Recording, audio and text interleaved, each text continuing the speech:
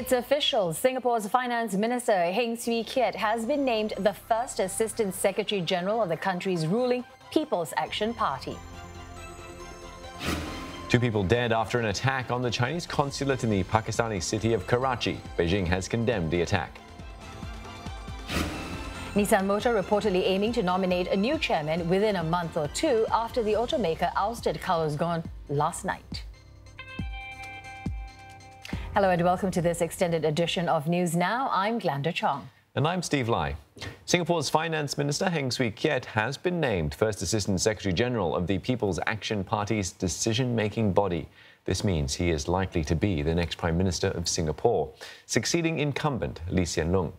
Trade and Industry Minister Chan Chun Sing has also been elected into the PAP's Central Executive Committee, or CEC, and named the party's second Assistant Secretary General.